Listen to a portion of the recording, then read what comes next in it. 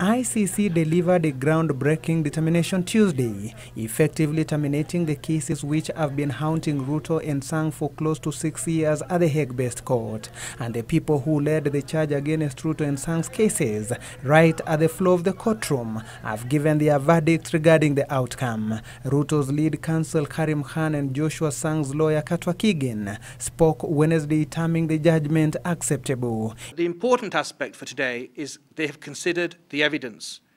And on the evidence, they have said no reasonable trial chamber could convict.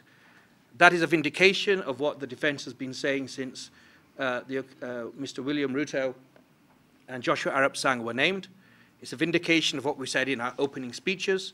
It's a vindication of what we said in our no case to answer. Indeed, the two lawyers maintained that charges against their clients had been premised on falsehoods. May I say very loudly that Mr. Sang is one of the victims of this process. And so, in fact, I'm speaking on behalf of our victim. The things Mr. Sang has gone through, in fairness, should not have occurred. Against popular opinion that the move to disallow use of recanted evidence weakened the cases, the two counsel insist that the cases were not seeing the light of day, even if the withdrawn testimonies were incorporated. The prosecution said that they had enough evidence, even without the Rule 68 statements, to convict. I'm not making it up. Read the decision of Judge Fremer. Even without Rule 68, they said there's enough evidence to convict. The judges said nothing doing. It's rubbish. They didn't have enough evidence. So the prosecution have been proved to be wrong. Do we say that's of no consequence? Let's talk about the defense. They must be guilty because that's why they're there. I must say for Mr. Sang, we are very aggrieved because, in fact, it is true that the judges agreed with us that the witnesses were lying, that they were dishonest, that they were opportunists, that they were mendacious, as Mr. Karim has said, and that word is used by Justice Fremer. And we would have thought that in the face of all that, and in the face of what we always said, we should have had an unqualified acquittal. Victim's lawyer Wilfred Nderitu, however, holds a contrary opinion.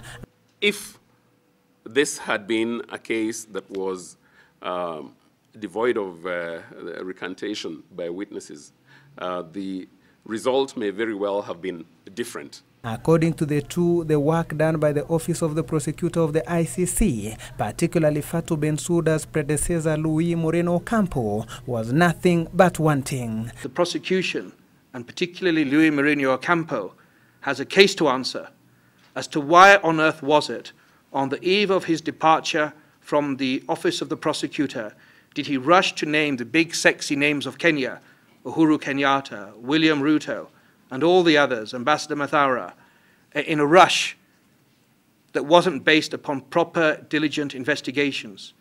This argument appears to resonate well with the victim's lawyer. Prosecution must take a responsibility for the failure to cross-check the information to ensure that it was correct. But Ruto and Sang's lawyers do not agree with all the sections of the ruling. They have particularly taken issue with the passage of the ruling, indicating their clients gravely interfered with the cases. According to them, Ruto and Sang were in no capacity to interfere with their trial. The aspect of political interference is extremely remarkable in respect to Mr. Sang. As we all know, Mr. Sang enjoys no political office, no public service of leadership, not even religious leadership. And so to victimize him on account of, for instance, political interference is extremely unfair to him because he has no influence or hand in that. In all the noise that has been bandied about, it's important to note that when this case was brought, His Excellency William Ruto was plain old Bill Ruto, a backbencher, not in government. Uhuru Kenyatta was not the president. It was His Excellency Mwai Kibaki. On this one, Nderitu holds a different view. Based on the material presented before the court. There is material that was presented before the court. There is other material that could not come to the court because of the